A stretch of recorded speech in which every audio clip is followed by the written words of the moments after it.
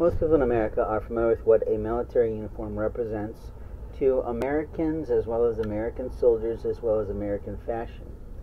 American fashion is one thing, but American soldiers and their families is something else entirely. We seem to have a contingent of young students coming in from foreign nations that are mocking our military uniforms through their theft of not only the uniform fashion, but through their attack on a man's military uniform. They cut the bottom of the military cuff, and they are interfering with the man's right to portray his desire to have the honor of a military uniform upon him, around him, or near him. In life we have moments of time to speak the truth, and once again this morning I wake to find my beard cut for the very few minutes of time in which I slept, maybe 2 hours. In life we have moments of time to speak the truth, and we have a good contingency of black, whites, and other colors of diversity that are attacking a man in a uniform. We have to stop and give pause to the fact that these people who are doing this have no regard for a military uniform, a military officer, or a military consultant who does exactly what he's supposed to do. Points to the problems, points to the lying employees, points to the homeland security problems that we have in our cities. In life we have to remind these children of foreign nations that they are guests in our country. We have to remind them immediately in retail stores, employees, that they are not in charge of you or me. The challenge we have is that we have children of all different preferences that think they're in charge of you and me. They come into your bodies, they take them for a week's time, and they ruin computers all the time. They ruin opportunities for people to earn, they ruin opportunities for people to not yearn, but they ruin opportunities for you and me. In America, underneath the constitutional charter, we have the right to pursue life, liberty, and happiness. When someone else decides to make a joke out of someone's life, like police officers, who are the lowest level of our quote-unquote theoretical local compliance to the military, we have a real problem. When we have men in a sheriff's department that are willing to tie a man's beard in the knot and then pursue him across the state line with their friends and families to humiliate, embarrass, and destroy records on a man's life, we have a real problem, because at no time were those people allowed or encouraged or embedded in his life. They chose to attack a stranger, they chose to attack what is lawful, they chose to attack what is right, and they do so regularly every night.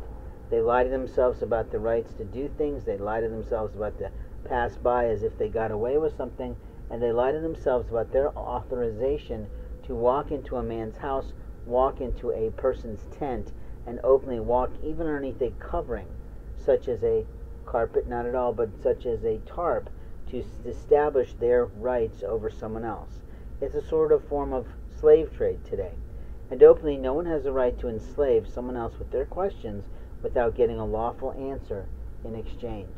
In life, we have moments of time to speak the truth, and we have a real problem in our police departments today when blacks and whites and men and women feel they have the right to subdue, to attract, to harass, to harangue, to molest, and to malign, or to mutilate someone else's beard that is grown for their faith, someone else's beard that is grown for their sexuality, or better yet, for their sex, their gender. They're speaking of, this is who I am in the world, this is what I am under the guides of the, well, what should we call it, the psychological aspects of life.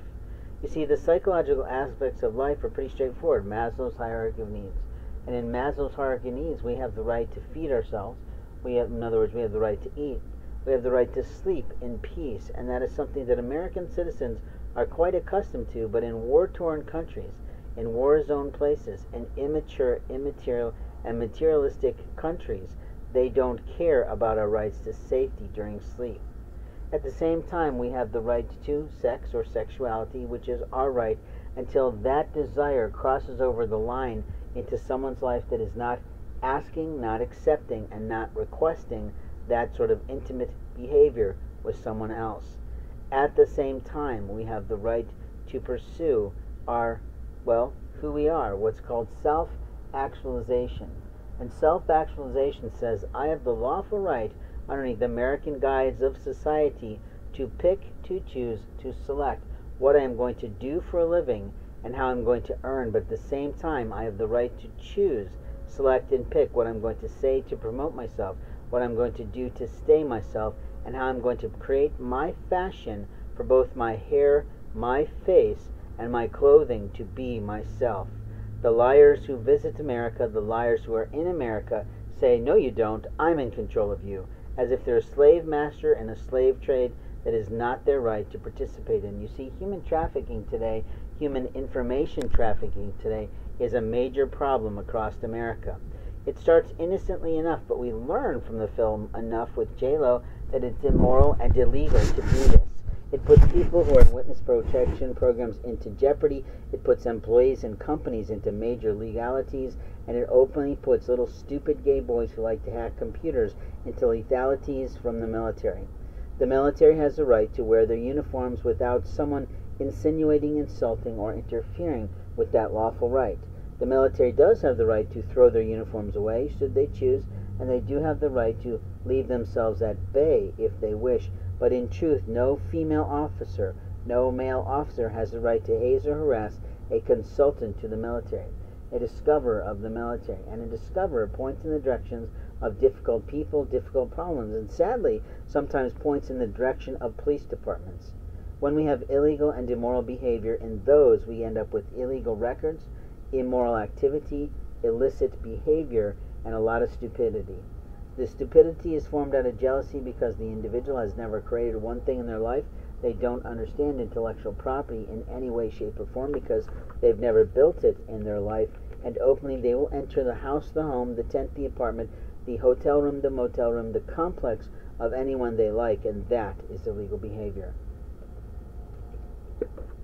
In America, we have the right to provide for ourselves, and we provide for ourselves by being allowed to eat, to drink, to basically feed ourselves, to create for ourselves, to cook for ourselves, and to not be destroyed by other people. Does that make sense to you? Or is everything I've been communicating such a farcical joke that you think, like these 20-year-old boys in a staple shop, that they have the right to hack, harass, interfere, and cut or clip just for fun of it someone else's online activities, be included with a security department of a stupid local shop called, gosh, what is it, E.F. Moran, to interfere with a man's lawful right to be on the computer or talking to Japan. The liars of a family, the liars of a farcical type of a police department, like to lie, steal, and cheat you and me out of our physical, versatile, and intellectual rights. And that's the lie they tell themselves.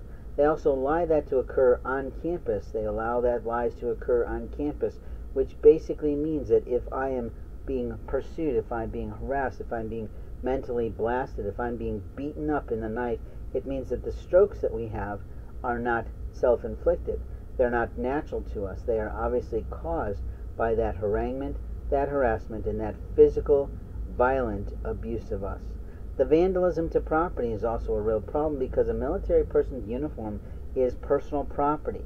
No one has the lawful right to step into, step under, or walk into any tented situation to harangue, to harass, to cut, to abuse an individual's officer uniform, regardless of what branch they're wearing today or what branch they'll be wearing tomorrow. At no time do they have the right to do that.